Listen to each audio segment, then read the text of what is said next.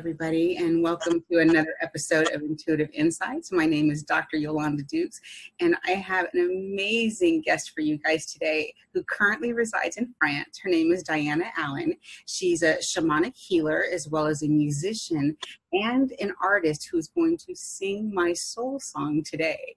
Hi, Diana. How are you? Oh, hi, Yolanda. Thank you for inviting me on your program. Oh, I so appreciate you. Thank you. That's so sweet. That's so sweet. So I live in the south of France. It's absolutely beautiful. And if anybody would like to come and visit, I have a wonderful guest room in an apartment that was built, I believe, in 1750. Oh, wow. And it has 24 ceilings, marble fireplaces, all the deco stuff on the ceiling, and it's so stunning. Wow. One of the first languages I learned, well, of course, English is my mother language, but I learned French because I just knew I was going to live in France one day. I was just so excited as a teenager, but it didn't develop for me that way. Well, I learned French as a teenager, and I have lived in many different places around the world, and yet France kept calling me back. So now in 2014, I moved here permanently. Wow. Was that an easy transition for you to just pick up and leave? Well, I had been living in Mexico, in San Miguel de Allende. So I moved from there and went to Canada and applied for a carte de long séjour, went to Mexico, packed my stuff up, and moved to France. So you got French citizenship through Canada? No. I have called a titre de séjour, and I renew it every year. It's only good for 1 year. So. Okay. Yeah. And what does that translate into? Oh, that's a good question. Titre is, I don't know what that is. De séjour is for the day. For the day, yeah. But it's for a year. Okay. For a year. But anyway, let's not talk about that. Let's talk about art. Yes, yes. And the sounds that I'm going to bring through for you today, because that's really fun. Yes. Now, many years ago in school, I hated art. I couldn't draw. I couldn't do anything. And then I was living in England. I lived there for 3 years at one point in time, and trained with a Celtic shaman and a Russian shaman for the 3 years. And one woman that I was living with, she was an artist. And she was giving some lessons. So I thought, oh, well, I'll go have a lesson. Well, we were to draw a box with charcoal. And all she kept doing was telling me how I was doing it wrong. Mm-hmm. And I thought, I know it. I am not an artist, and this is why I hated it. So fast forward to I'm living in Hawaii, and I was at the beach with one of my friends. She was a wonderful artist. Her father his art was even hung in art galleries, so he was an accomplished artist. And I would go to the beach with her, and I would paint, and I didn't really like anything that I painted. And I play the piano. I bring through a person's soul song on the piano. Mm-hmm. So I had recorded some CDs, and I went to my house one day with one of my friends who was fixing a lamp for me. And while he was doing that, I decided I'd put on my music and get out my paints. So I did. And then the magic happened. Mm-hmm. And what I painted, it looked like Merlin riding on a dragon.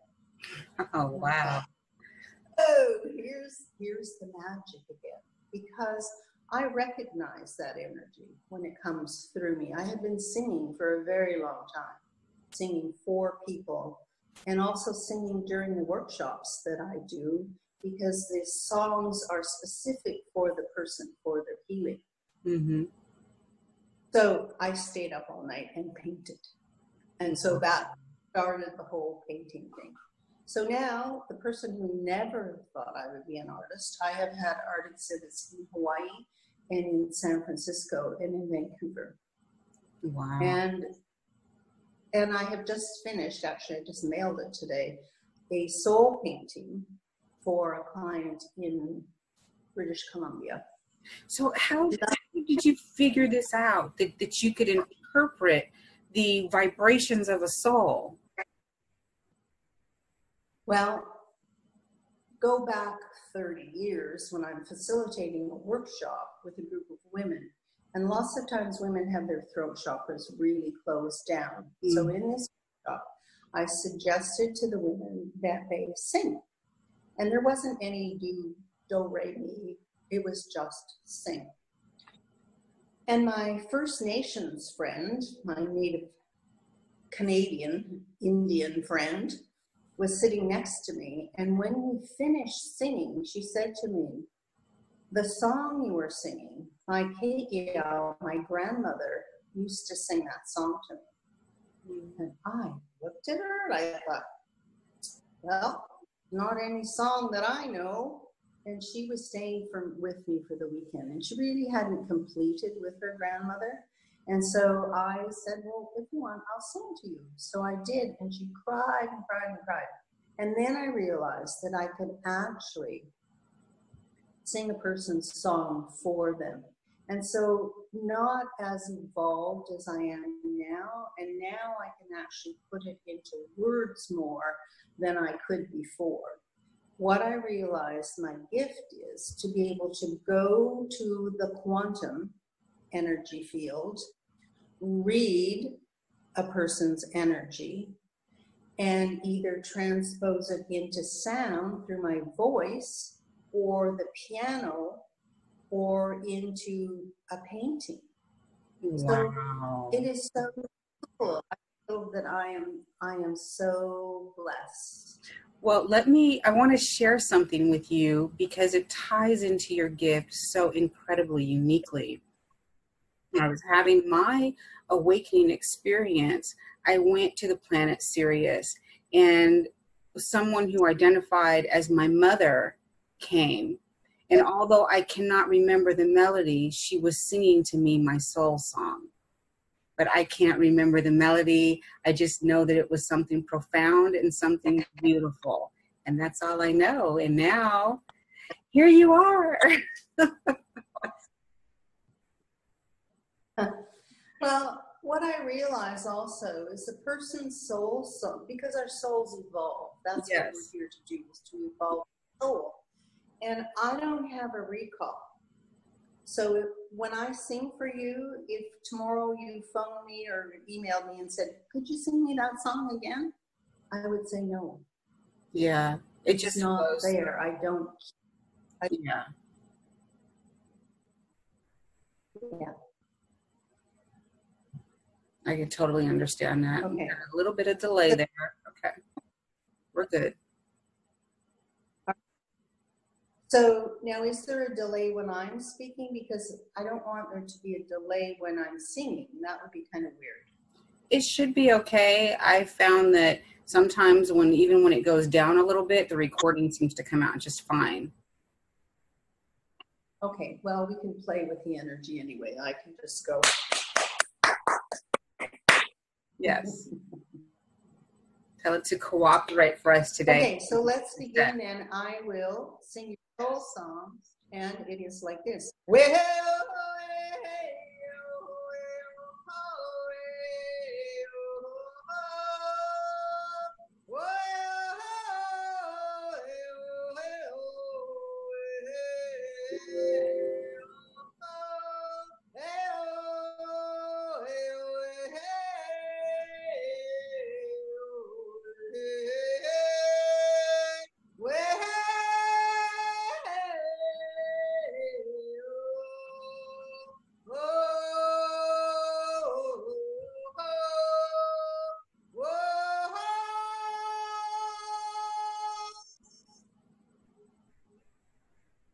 Wow.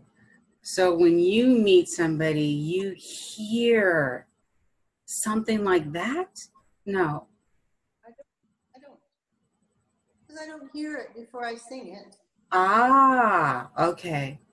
Piano, I don't hear the music before I play it. I close my eyes on the piano, and my hands move on their own. So you are truly an instrument for the divine. Yeah, exactly. Yeah, that was so Isn't that cool? beautiful. Wow. Well, the height of the ceilings help here too, because there's quite a resonance. Yeah. Wow. I can see why you picked it. Definitely. Just by the way it sounds. That is incredible. You've just led such an interesting life. Wow. I was married for 27 years in Canada. And at the beginning of the 90s, I had a 6,000 square foot healing center called the Expanded Awareness Center. Oh, right. And this is in basically hick town of 60,000 people, where guys drive around with their trucks with the guns in the back because they're going hunting. Mm-hmm.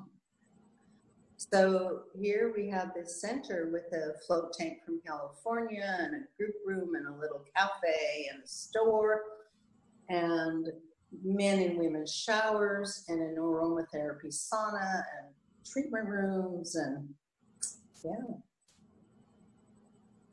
And then, so then it came time to close that and my husband, and I thought I was going to travel for a year, and 1 year turned into 7. Wow. Many, many amazing experiences. It sounds like it.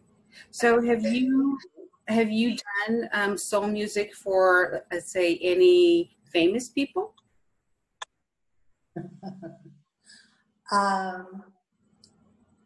No. Okay. Other than you. I'm far from famous. I'm far from it. I'm just doing something I think is really interesting. So what would be, do you have for me, like what would the words to what you sang? Sometimes you get wording, you said? No? Oh, no, they're not words. Oh, okay. I never have, no. I don't have words. I don't have recall. Yeah. Wow. I open and I can do this anywhere, anytime. It's not that I have to meditate beforehand or get myself into a certain space. Or I've been doing it for so long that it's definitely part of me. And it's very, what's the word? I want to say it sounds very native. It's like, the things that you just hear in the movies, like a native dance, calling something. But we are calling something with our vibration now, aren't we? Oh, yes. Wow. And also, I have a great-grandmother who is full-blooded Cherokee who walked the Trail of Tears, which I only found out about a couple of years ago because I'm adopted.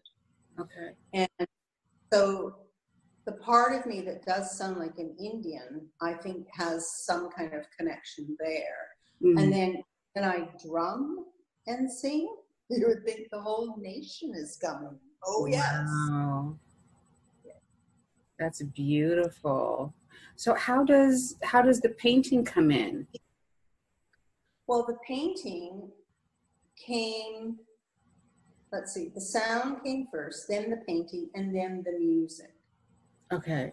So the painting was, I realized that if I can sing a person's soul song for them, then I could paint it. And then I could also play it on the piano.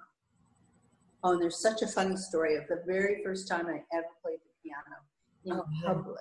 Okay. On the island of Kauai. And I had lived there before. So I knew that there was a grand piano in a restaurant, in an Italian restaurant. So I phoned the restaurant and said, do you think that I could come and play your piano and bring my friends? And they said yes. Now, they'd never heard me play the piano. I didn't go there to audition or whatever you call it. So I show up and the maitre d' said, all right, well, you can have a break and you can have a glass of wine at a certain time. And I must have given him a very strange look. And he said, well, didn't the woman who hired you tell you all this? I said, hired me? Nobody hired me. I'm here for fun to play for my friends. And so I started playing. Now, I've never played in public. And I play all the white keys together, and then I play all the black keys together. Okay. So it's a very different way of playing also. And so one of my friends came up to me while I was playing the piano, because I can play and talk. It's from a different part of my brain. Mm-hmm. And she said, how can you be playing the piano and talking to me, and you don't even know what you're playing? Oh, and you're talking to me at the same time. I said, you're surprised? You want to be in this body. So then my friends laughed. Wow. And asked me if I could play a song for his wife. And I said, oh, but I can't play anything that you've ever heard before. And he said, oh, no, what you're playing that's very nice. So I did, and then I thought, oh, I can play a person's song. Wow. So that's what I'm doing. So I started facilitating soul song concerts and vibrational healing evenings in different places around the world. And I saw on your website, do you still offer the ringtone? Oh, yeah, I still do that. You know, people didn't really think that was a great idea. I think it's a wonderful idea, personally. So let's tell your audience what this is. Maybe I can drum up a little bit of business. Yeah, definitely. Yes, explain. So what I would do is that I would play and I will give this to you as a gift also. Record it on my iPad later. Oh, thank you. So, oh, you're welcome. You're welcome. So what it is that I would record your soul song that would be 30 seconds or something, and then send it to you, and you could download it as a ringtone. So that whenever your phone rings, instead of whatever you have on your phone now, you would hear the tone, your own vibration, with the remembrance of your connection to spirit. Wow. Yes, I definitely want that. I want the ringtone. Yes. Yes. It's funny because I've never bothered to change my ringtone ever. Okay. So I have a keyboard. Mm-hmm. Someday I will have a baby grand piano. At the moment I have a keyboard. Mm-hmm. And the one thing about the keyboard is that it is tuned to 432 hertz. Do you know the difference? There's 440 and there's 432. I have heard, and I know a little bit, but could you explain? 432.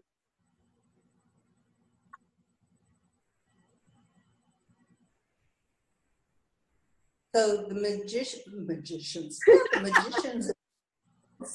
the magical musicians of the world are tuned to 432 hertz. Okay. And so a lot of the other music is more constrictive, more controlling than it is at 40. So I guess what we want to convey is that everything has a frequency.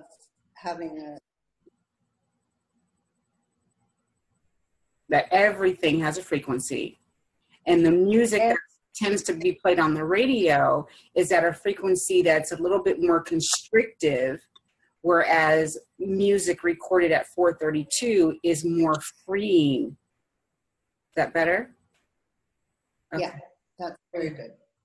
Yeah, an easy way to explain it.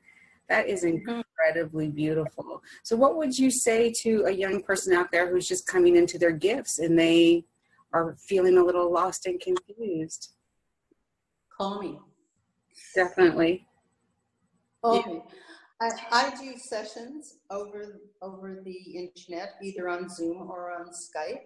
Okay. And I really believe that it's time to be even more of a mentor to young people coming up. I spoke with a young woman who was 36 the other day, about intergenerational trauma. And she is from one of the First Nations bands in northern British Columbia. And so lots and lots of trauma. And so she realizes the importance of connecting with an elder. I have a lot of wisdom that I can pass down and therefore assist people perhaps not to fall into the same kind of places where I have been. And from my experience, assist them in making different choices, because everything is a choice that we do. Yes. And I think understanding, I mean, I used to have, well, my intuition used to kick in. I thought, oh, this is just a silly thing. And it's more bothersome than it was helpful, until I got into the right niche for me, where I need to be intuitive in order to help people. So yeah, if you're feeling as though your gift is useless, you're not using it right. Trust me, that comes from experience. Yes. Well, so if somebody wants to schedule with you, the main thing you do would be what? The main thing that I do is, right now I'm working with autistic children. Okay. Children who are nonverbal. So these are the children before 7 years old, but vaccine damaged children. Okay. And I'm working with a young man on the Isle of Man who has made absolutely incredible strides with the method that I use, because I work with the DNA. So, and well, I guess I can be sort of, I don't fit into the box, as you probably know, and never out of the box. What box? There's no sign. Yeah, no, can't find a box, no. And so what I've been doing with him is having him visualize what's happening in his brain so that the adjuvants from the vaccines can be released. And then yesterday I worked with a woman in Hawaii who's had 3 concussions from car accidents. So she went into her brain and we cleared out a whole lot of old stuff and turned the lights back on. Wow. And how long does a session like that take? I usually work in 1.5 hour sessions, 1.5 to 2 hours. And those can be done by distance as well? Oh, definitely. Yeah. The very first time that I realized that I could feel the energy from the DNA leaving a person's body when I was over the internet. And I was kind of surprised that would happen. And because there is no time, there's no space. I can feel your energy, you can feel my energy. Exactly. So working with people to release from the DNA is not Band-Aid therapy. So I guess what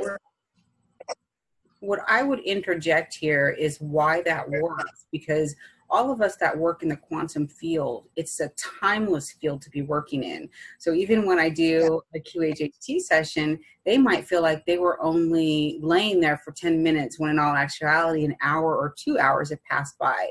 And it's the same thing. That's why someone can do it by distance, because it's your consent and their willingness to go into the quantum field on your behalf to find the information that you want. And that happens now. That is wonderful. Well, we are about out of time. Okay, just one thing. I do teach my clients to be their own healer. I'm only the assistant. Yes, and I consider the same way. Once you have that feeling, you can always recall that, because now you have it with you. Yeah, I wouldn't quite put it like that, but yes. But how would you put it? Tell me. Share. So once you have what feeling? That feeling of being in the midst of quantum, feeling that spirit has worked through you. Ah, okay. So yes, I have that all the time. That's very true. Yes. And to assist my clients, if that is their path, to feel that also, yeah. Yes. That's awesome. Well, thank you so very, very much. And if people want to reach you, how would they reach you? So they can send me an email, diana.allen138@gmail.com, or quantumdnahealing@gmail.com. Okay, Yeah. I will also post her links in the description box for everybody that wants to inquire more about Diana Allen's healing methods. One quick thing, I do have these prints that are available for sale. I don't know if there's too much glare there. It's a little glary, yeah. Yeah, so that is also on the box that you have for the beginning of this session. Okay. To introduce me, this print of the painting of ancient Lemuria is there. So if people wanted to have a look. Oh, that's what it is. Okay, so the picture that's posted in her intro is a painting of Lemuria. Wow. That's right. Okay. And how did you get that?